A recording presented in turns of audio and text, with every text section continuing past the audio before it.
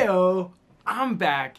It's been a minute since I posted on this channel. I thought it just made sense to do a tier ranking of everything I've read in 2022. A few things I've already talked about on this channel, but a lot of them are new since it's been, I don't know, 6 months since I posted a video. So a couple of rules. If I read anything in that series this year, I'm just gonna tier list the entire series.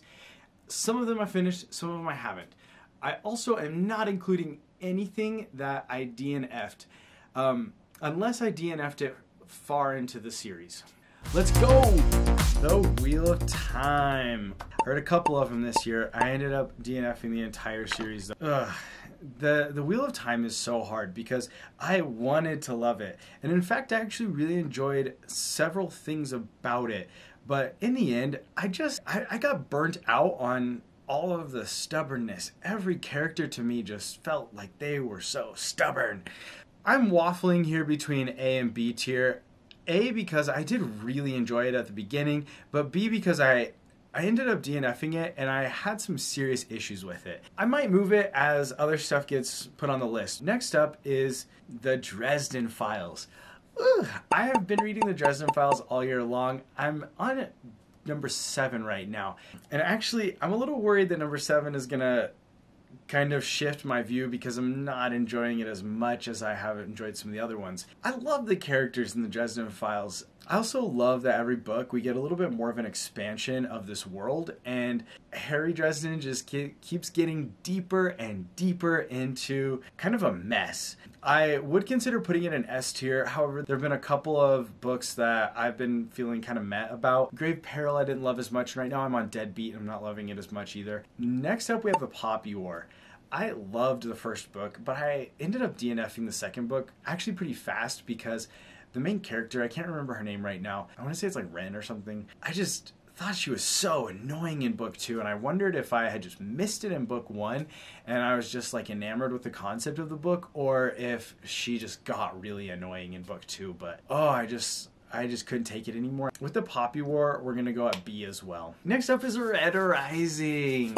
Oh, I have mixed feelings, pretty mixed feelings about Red Rising. I almost DNF'd it right off the bat because it had a heavy YA feel to it that I just did not connect with. The stuff that I didn't like ended quickly, and I really got into Red Rising, and the subsequent books were a lot more of the same, which is why I am hesitant about it, because I kept wanting something to elevate. I wanted, I guess, a bigger thrill each time, and I didn't really feel like the series as a whole really delivered on that, I don't know, expectation that I had. That's just the original trilogy. I ended up DNFing Iron Gold pretty quickly because it takes place 10 years later, and I felt like this is just more of the same. 10 years later, our characters don't even seem like they're different. So I just quit. I'm just sticking with the trilogy. I'm gonna put it in A tier just because I enjoyed the original trilogy so much. It's definitely not getting S tier though. Next up is the Gentleman Bastard series. I've only read Lies of Locke Lamora. I've had the second one on hold at the library for like, I don't know, 7 months now. And there's just a lot of people that want to read it, I guess. Just based on the first book, I loved the Lies of Locke Lamora. In my opinion, there were very few negative things about it. One of them would be I didn't like the flashbacks all the time. I specifically did not like the prologue at all. Besides that, it was beautiful, wonderful, just all out fun. Did I really just call Lies of Locke Lamora beautiful and wonderful? Not my best word choice. I'm giving it S tier. I feel a little bit like this is cheating because I haven't read the rest of the series, whereas with some of the other ones I have more to go off of, but I don't know, it's S tier. Deal with it. Next up is Foundryside. Foundryside is just an all-out kind of go type of story, and I really enjoyed it. I got super into it, and I really don't have any complaints. My one complaint would be that I don't feel this intense desire to read the next book. I want to read the next book, but I'm not dying to either. So I don't know. That's a weird complaint maybe, but I'm putting it at A tier. For some reason, it just doesn't feel S tier. All right, another controversial one is up next. The Blade itself. Oh, This one was weird to me because I loved the blade itself for honestly no reason whatsoever, to the point where I was thinking about rereading it even. And then I read number 2. I don't remember what number 2 was called. Before They Are Hanged, that's what it's called. I remember after I read Before They Are Hanged, I just felt like, ugh, why did I waste my time reading this? And it's sad because I loved the first one so much. And I don't know, I feel like it was just the mood that I was in, that when I read the first one, I was just in this kind of like darker, like, yeah, let's destroy everything and life sucks kind of mood. And then the second one, I just wasn't feeling it anymore. That's my guess. I don't know. Because the second one was just such a bomb, we're going with C tier. Ooh, next up, Jade City. I loved Jade City. I've only read the first one. I haven't gotten to number 2 yet, but it was so enthralling and I cannot wait to read the next book. I'm dropping it in S tier. Boom. Next up is Monster Hunter International. This is another difficult one for me to place. I really enjoyed the first one. However, kind of similar to Red Rising, how I didn't really feel like it elevated much as the series went on.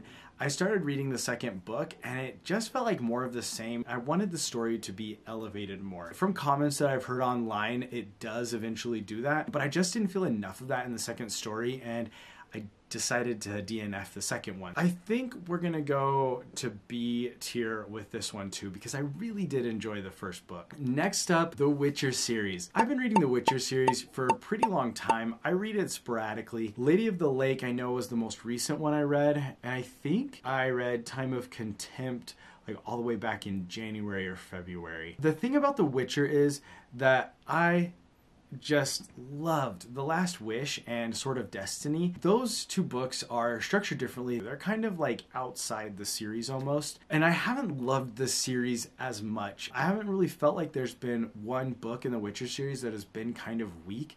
I kind of always feel like there's something missing. But what I want to do is I want to put The Last Wish and the Sword of Destiny in S tier, and the rest of it in B tier. We're gonna meet in the middle and put it in A tier, I guess. Next up is Stormlight Archive. This series has been hyped up for me for a really long time. My entry into the Cosmere was through Mistborn, and since then, I've kind of been holding off of jumping into the Stormlight Archive, mainly because ever since I started Mistborn, I've been intimidated by Stormlight Archive. The way that people talk about it makes it sound like it's this like grand entry into Brandon Sanderson's like multiverse universe. It is, but it's not as like intense as people make it sound. And I feel like maybe it's because the people who are most vocal about it are a little bit more intense about the Cosmere and they really get into the lore and stuff. But it's very digestible. But so let's talk about my actual opinions about the books. I get so caught up in them. They're all I can think about. The problem though is that they are so long. Let's see. Oathbringer is 1,298 pages. As amazing as it is to have such an intense fantasy novel, the problem is that they're so captivating to me that I burn through them. And then after that, I'm just like, I need a Brandon Sanderson break. So I want to put the Stormlight Archive into S tier, but because it like weighs me down so much, it's gonna be popped into A tier as well. I do think that it is probably at the top of my A tier and maybe even should be in S tier, but it does have a like literal physical effect on me. Next up, we've got The Magicians. The Magicians has a series, I think it's on Netflix. I don't think it's by Netflix. I think it's Sci-Fi, but whatever. It has a TV show. And so that's how I got into it originally. And I hadn't read the books. And I figured it was one of those things where, oh, if you watch the movie first, you're not going to enjoy the book as much. That happens, you know, fairly often.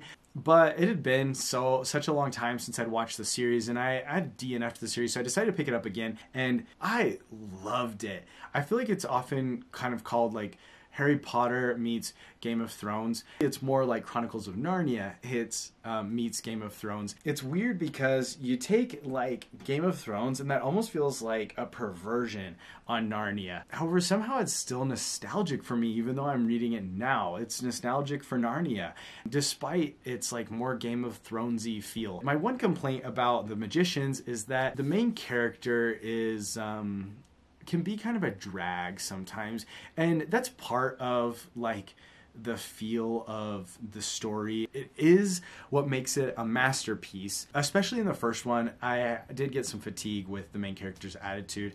I've only read the first two, haven't started the third one yet. Surprisingly, I'm dropping it in S tier. The last one is Brandon Sanderson again, Mistborn Era 2. I've already talked about Mistborn Era 2 a lot on this channel, but we now have The Lost Metal. This one is the only one where I legitimately read the entire series. I loved Mistborn Era 2. It's very different from Mistborn Era 1, but it's still so good. One of my favorite things was Brandon Sanderson's ability to take kind of a cozy mystery type book that usually those stories are contained and aren't really world impacting, but he brings that cozy mystery feel into an epic fantasy setting, and it's just really good. I did have some complaints about the last book. I don't want to ruin it for you by talking about those in this video. This is just tiers. I'm dropping Mistborn Era 2 into S tier. Now, I know some of you guys are like, wait, what? Mistborn Era 2 is in front of Stormlight Archive? I'm sorry, but like, it is. It just is. That's my opinion. Fight me down in the comments. Thanks, guys. Let me know what your S tier books were for 2022. I want to get them into my TBR because what's life without S tier books? If you made it this far, you haven't clicked subscribe, and you haven't clicked like, do it. I'll check you guys later.